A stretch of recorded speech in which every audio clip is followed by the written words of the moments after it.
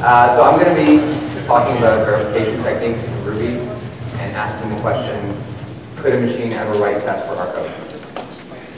So to start, I want to ask you guys a question. So looking at this picture, can you tell if this is a sunrise or a sunset? Think about that to yourself. We're going to come back to that later on in this talk. So my name is Loren Segal. I've been working on a master's in formal verification research at Conf University in Montreal, Canada. It's kind of what we're going to be talking about today. I also wrote a documentation tool called Yard. I don't know if you guys have heard about it.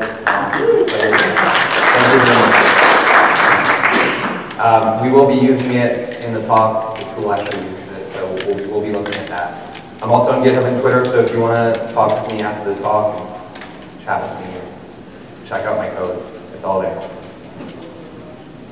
So I developed a tool called RubyCorrect, and I should preface this entire talk with the fact that this is a real proof of concept. It's not really production ready. But the tool set has two tools inside of it for program verification in Ruby. The first tool is called RubyESC, which does extended static checking, and the second one is called RubyCaption, which does symbolic execution. And we'll talk about those. To understand what extended static checking and symbolic execution are, we need to understand how formal verification works and the basics of formal verification. The problem here is that formal verification is boring. There are a lot of details, but we will have to be skipping most of them, but not all of them. So with that, what is formal verification? Formal verification is basically a set of methodologies using logic and theorem proofs to verify program correctness. In other words, we use math or Boolean algebra to verify that your program does what you wanted it to. Some of the methodologies include extended static checking, which we'll be looking at, symbolic execution, which we'll be looking at. There are other ones like model checking, runtime checking, and others. To give a brief landscape of what the spectrum looks like, so there's we have static verification, we have runtime verification. The two ones that we will be looking at today are ESC and symbolic execution. ESC is very much a static verification kind of concept. Symbolic execution actually sits between static and runtime checking, and we'll talk about how those two interplay with each other with ESC and symbolic execution, what the similarities and differences are with those two. So let's start with ESC. ESC is extended static checking. As I just pointed out, is static verification for code. What we do is we translate a method into a single logical expression. So think Boolean algebra. We can confirm that that method is correct, assuming a given precondition that our postcondition matches the logical steps in that method. Or in other words, given a set of logical preconditions, when I execute a method, the result should be equivalent to my postcondition. So preconditions and postconditions, as I mentioned, they're pretty much logical expressions in the form of Boolean algebra. P implies Q and R, stuff like that. We assume that the precondition is correct, and this is how we typically use pre and postconditions. We assume that the precondition is correct, and assuming that the precondition is valid, we assert that the postcondition will be equivalent to what we set our method should be. So for an example of that, this is the Fibonacci sequence. We can write this as pre and post conditions, and we can have a precondition for Fibonacci, fib of n, saying that n is greater or equal to 0. We can also have two post conditions. The first post condition says that our result is going to be n if n is less than 2. And we have a second post condition that says our result will be fib of n minus 1 plus fib of n minus 2 if n is greater or equal to 2. And those are our pre and post conditions. In other words, what we're really doing is we're doing design by contract. I talk about contracts a lot when I talk about Yard. The reason I like contracts is that contracts are effectively specifications, and specifications are effectively documentation. So I like documentation a lot. And this is typically how you would mark up in Yard a specification for our RubyESC tool. You can see the pre and post conditions are specified in pretty much a similar syntax over there, and as well as the type annotations to tell it that we're using the numbers. So the good thing about writing this out in documentation is that I also talk about this a lot, auditing code. And I've talked about this in a bunch of yard talks that I've given in the past. I've always wanted a tool that can read documentation and verify its correctness. And so I actually got to be able to build that tool with RubyESC. So I'm just going to jump into a quick little demo here. I'm going to pop up this Fibonacci code right here. As you can see, it's pretty much the same code that we just saw in the slide. We can actually execute this through our RubyESC tool. So we can go and run it through the tool. And so it's going to tell us that, it's right. But we can go in and make a change and break it and see what happens. So we'll do fib of n minus 3 instead of fib of n minus 2. That should break it. And let's see what happens.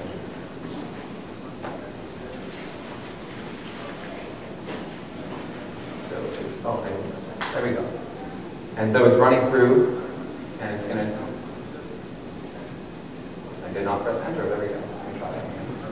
All right, so this time it had 4 errors. One of them is that we violated a precondition.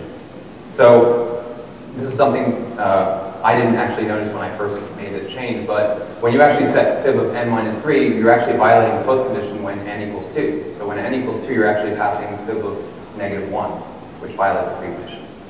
So we violated a precondition. We've also violated the post condition, but that's a little more obvious. We're not implementing Fibonacci sequence as specified. So that's RubyESC in general, and that's sort of how it works. That's what it is, basically, but how does it work? That's the question. So what we do for RubyESC is we take Ruby code, and we translate it into a language called Boogie, and then Boogie takes that code and translates it for a theorem prover to parse and perform the real heavy lifting. So let's go through these steps one by one and figure out what each one is. First we have Ruby. Well, we all know what Ruby is, so let's move on. Boogie. Boogie is an intermediate verification language. It's also a tool by the same name, so you can run Boogie code using the Boogie language. It's a Microsoft research project. It's probably one of the only Microsoft projects I like. You can try it out actually right now if you are bored in the top. You can go to riseforfun.com/boogie. You can actually type in code and play around with, that syntax and play around with verifying preconditions and post conditions and stuff. It's an open source project, which is good, like a real open source project. And the syntax is actually very C-like, so it's actually a very high-level language. You can see here it pretty much looks very C-like.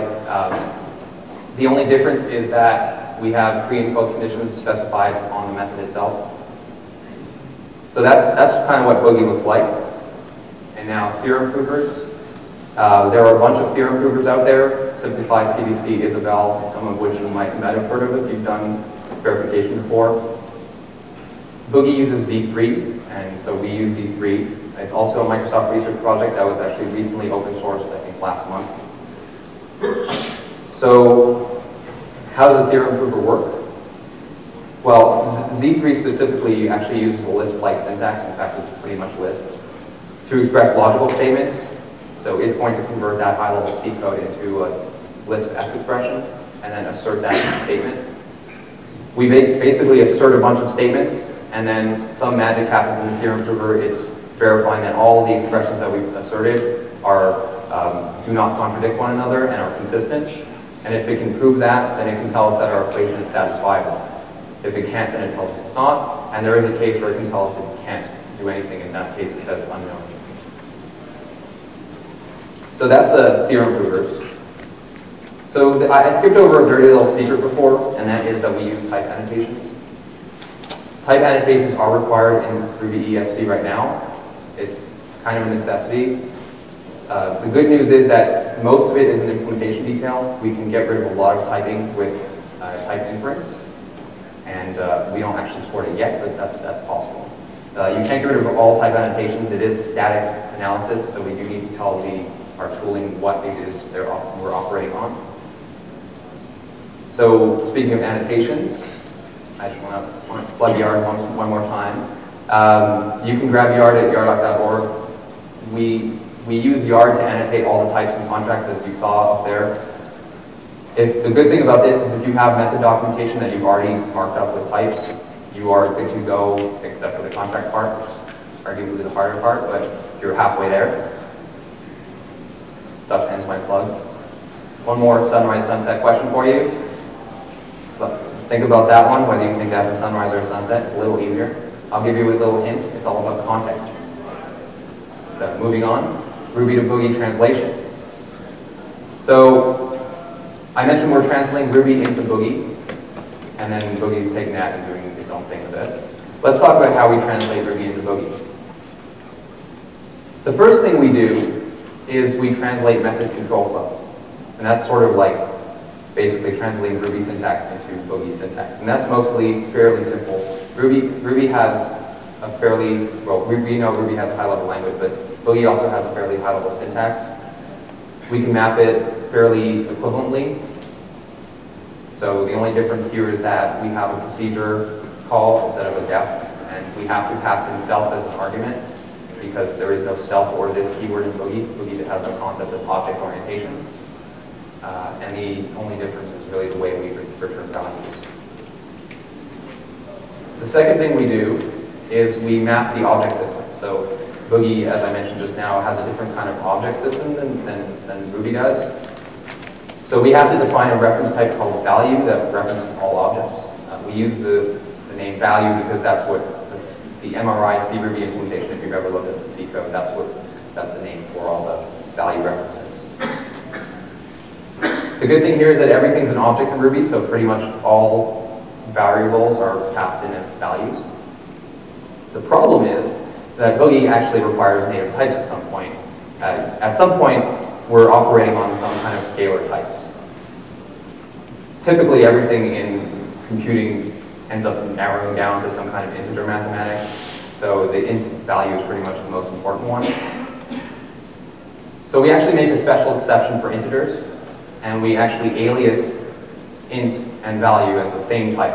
So an integer is a value and a value is an integer. We can get away with this because luckily it's actually the same trick that CRuby does to implement into fixed nums and objects. So we actually partition the object space into integers and object references. So values, integers, same thing. The next thing we do is we map method calls to procedures. This is the hard step. This is where we have to perform static analysis. We have to resolve the method at translation time, which means we need to know the type of the receiver that we're calling the method on.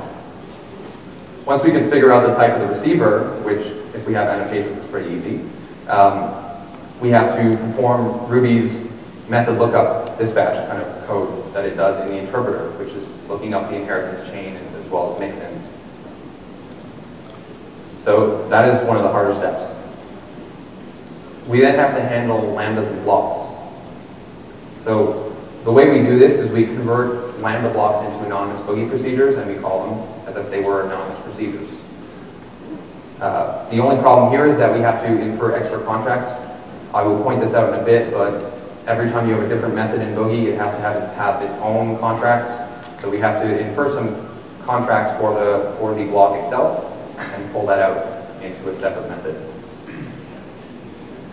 The next thing we do is we handle loops, and this is where it gets crazy because Boogie needs invariants defined on all loop structures.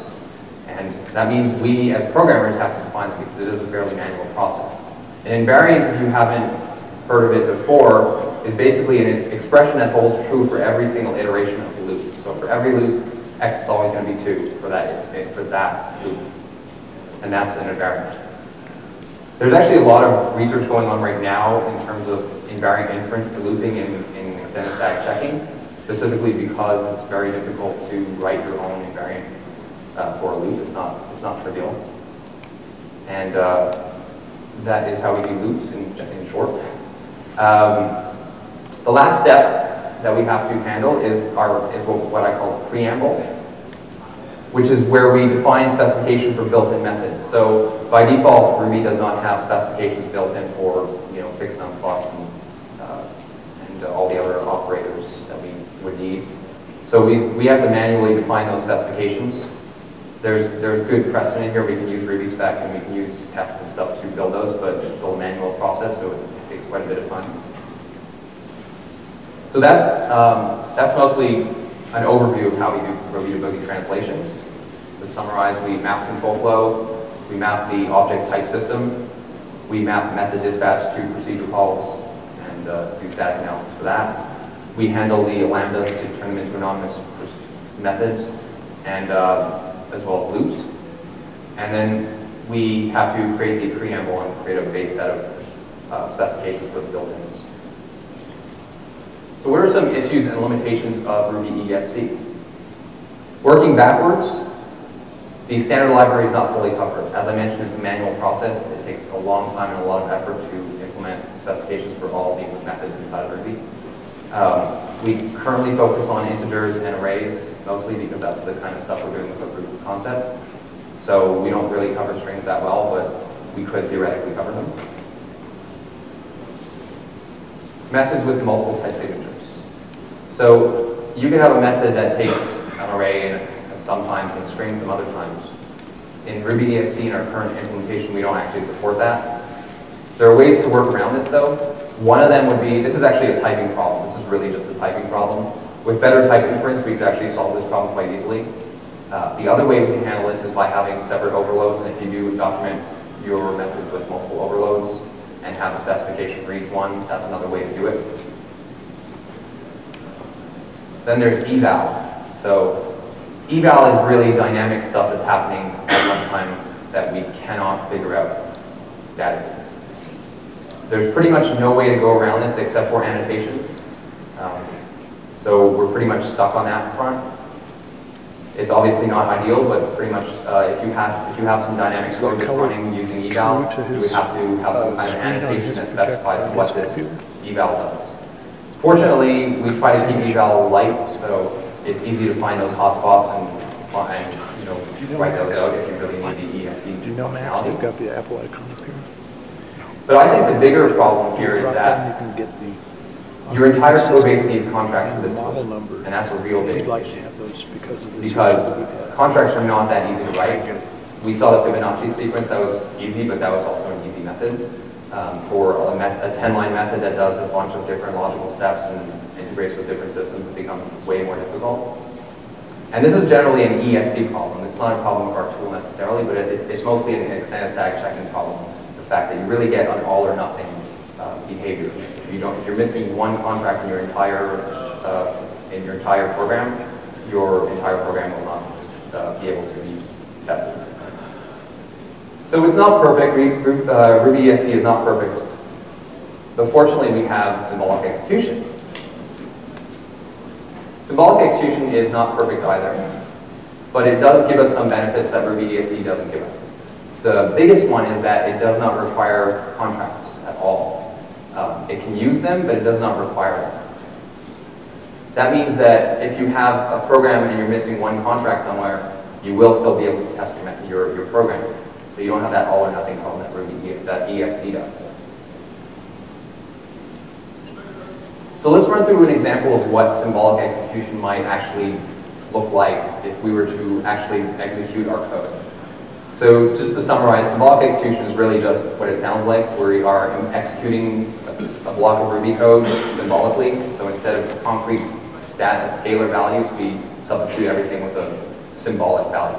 And we resolve those values after we execute our code. So if we were to run through this method, we would start with y equals 5x. So we assign 5 times x to y, so that would turn y into 5x. We then branch. So when symbolic execution hits a branch, it takes both branches automatically and resolves a separate symbolic value for each branch as a separate state. So we split off our branch into one state, and we now have 5x plus 2. We then split off our branch into a second state, and we have 5x divided by x. missed the assignment there on the left side of it, if you caught that. So we actually end up with two states now at the end, and we return both of those states. So we now have two output states. The end result of symbolic execution is basically a set of states for each code path, for each branch, and for each loop. We have a set of different states. Each state has a set of logical formulas, like y equals 5x or y equals 5x over x. We then can run these logical formulas through a theorem prover to discover when they are unsatisfiable. And our theorem prover would actually be able to figure out, for instance, for 5x divided by x, when x is 0, we know that that is unsatisfiable, and our theorem prover is able to tell us that. So how is this really different from ESC? We're converting them both into logical formulas and passing them to theorem provers. This doesn't really seem all that different. The real difference here is that ESC requires us to know what our result will be beforehand. We need to, it basically verifies that our assertions about our code are correct. The difference is that symbolic execution allows us to discover what our result will be, not having known what the specification is. So how is this related to automated testing? And more importantly, how is symbolic execution different from unit testing? Why wouldn't I just unit test? So symbolic execution and unit testing are a little different. The difference is that unit testing really only confirms what we've asked it to check. If we say, check Fibonacci when n is 2, and you should get whatever the result is, you're only checking for that value. Symbolic execution actually doesn't use any concrete values on the first pass, so it can really run through and check all the values. It can resolve a bunch of values and figure out either using heuristics or just logic to figure out there are certain values that this function will not work on. In other words, it's automatically generating test cases for us. So it's able to figure out scenarios where our program will succeed or fail. So now it's time for another demo, this time of Ruby case gen, and I'll drop back into the terminal here. And this time we will run the Fibonacci sequence through the case generation tool. And we will see what it generates.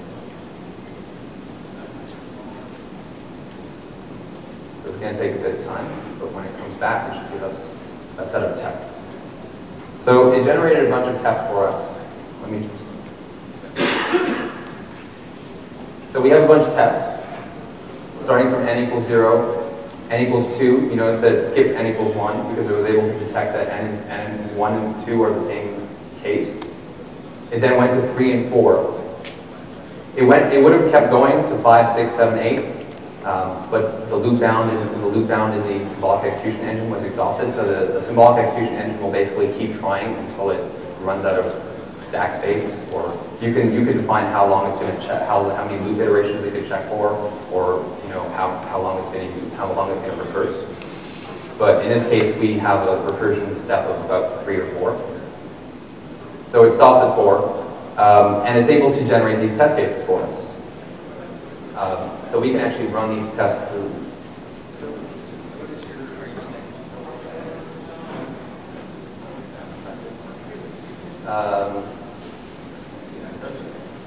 Alright, that's good. So, copy that.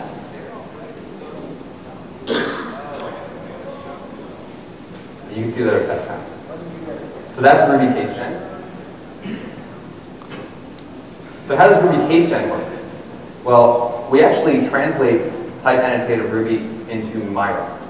And some of you have heard of Myra before, but I'll talk about it in a bit. We then use TSN as our symbolic execution engine.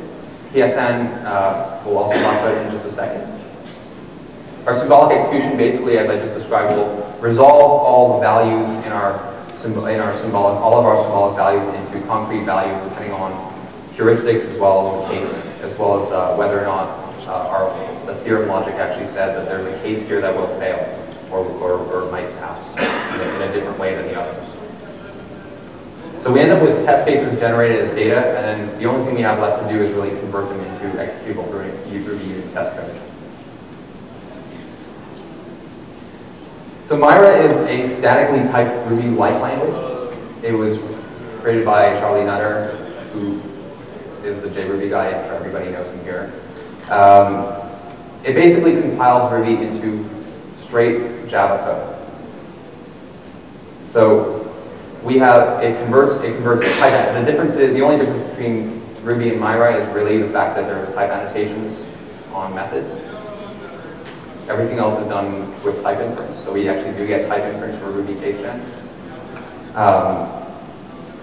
So that's Myra. And PSN is part of the Cerium framework. And Cerium is just a framework for verification using Java. And it's created by the Santos Lab at Kansas State University, and it's open source. And that's the symbolic execution engine that we're using.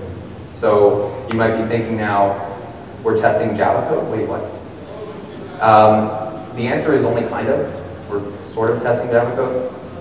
At the end of the day, we're still writing Ruby code at the top. I mean, for Ruby ESC, we convert Ruby into boogie code, so we're not really testing Ruby code.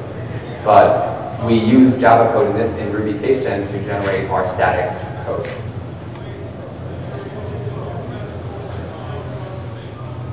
So how does PSN know which values to use? That's another question that might be useful. So here's another sunrise sunset question.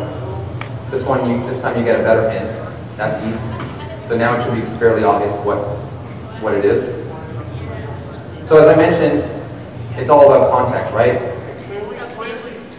If we provide type annotations to KSN, it knows what types to operate on. That's step one.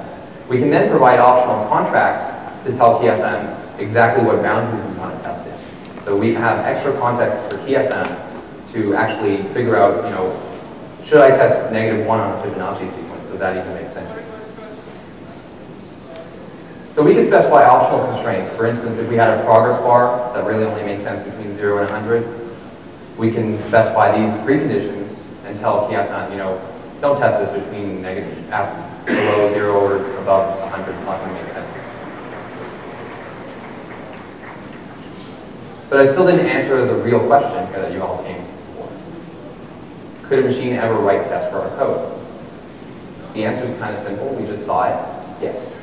So we just saw Ruby case gen generating test cases for our code. The only problem is it's the wrong question, right? The better question is, will automatic test case generation always work for us? Should we just adopt this feature and start writing, using symbolic execution all the time in our tests and our Rails code? The answer for that is not always, right? There are some scenarios where we just cannot handle certain features of Ruby where they're way too dynamic for us. And so that brings us into limitations. So one of the limitations of Ruby case gen is that we do convert Ruby into Java using Myra.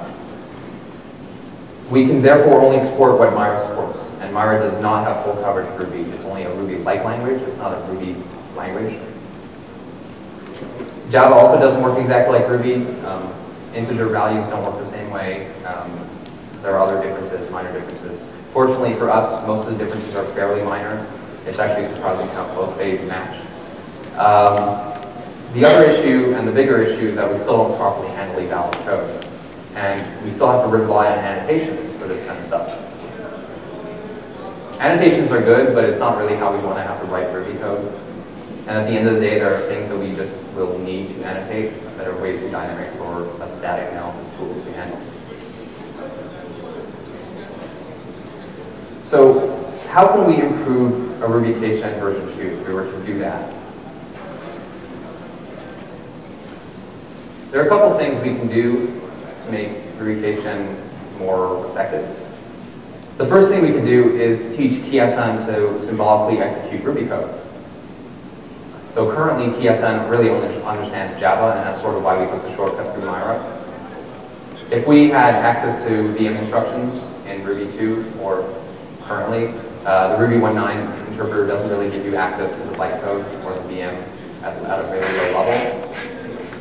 If we had access to that kind of stuff, it would be much easier to write a symbolic executor, because really what you're doing in the symbolic execution engine is effectively running the bytecode at a byte level. That's really where we want to be. So if we had that kind of access, it would definitely make it easier for us to write a KSN interpreter for that.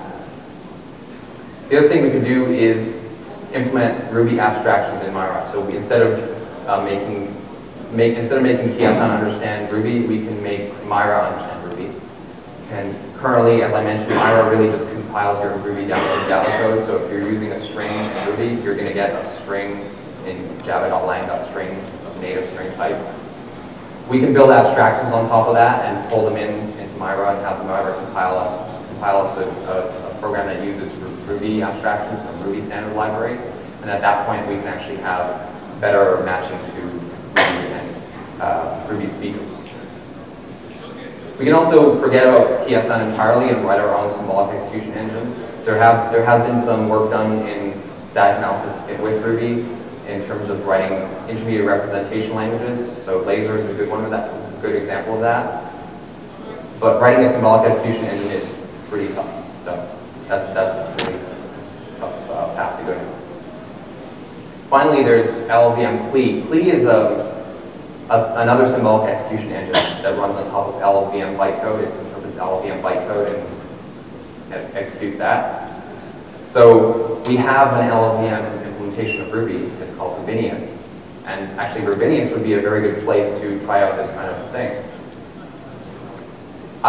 These are the ideas that I came up with as future steps for the project. I'm open to ideas. I'm sure I didn't think of everything. If you just thought of something now, if you've been thinking about this for a while, please come up to me, we can talk. I'd be interested to hear about how we can do things better for that. There are some more details here. If you really want to know about exactly how we translate Ruby into Boogie and what are all the real technical issues we deal with in terms of lambdas and looping and all those crazy things, you can actually read, I have 2 papers published on that subject, so you can grab those. I think they're on Google Scholar, both of them. And with that, I want to thank you guys.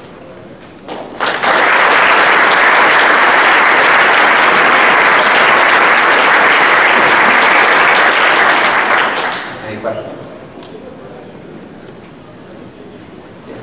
So, how would you see this fitting into, say, a web developer's workflow as far as integrating this kind of thing? So ideally, this would be something where it